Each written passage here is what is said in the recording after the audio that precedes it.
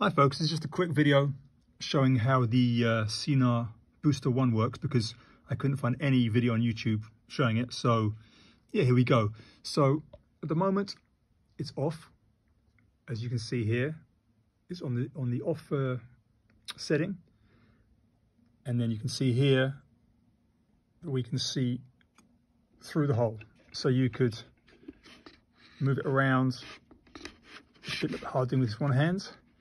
You line it up to what you want to measure on your ground glass, and then you lock it in place like this, and now it can no longer move.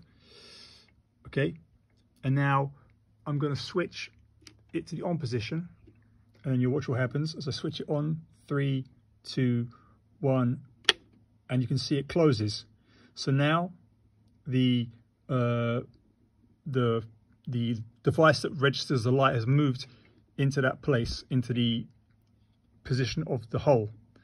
So I'll turn it off again, and just to show it's on, the light's on here, so I turn it off. Now 3, 2, 1, and you can see again through the hole.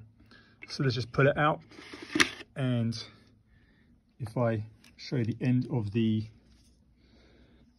thing, it's now in the off position, and when I slide it on, you can see that the device that registers the light moves in front of that position. Yeah, so that's how it works. Hope somebody finds that useful. Take it easy.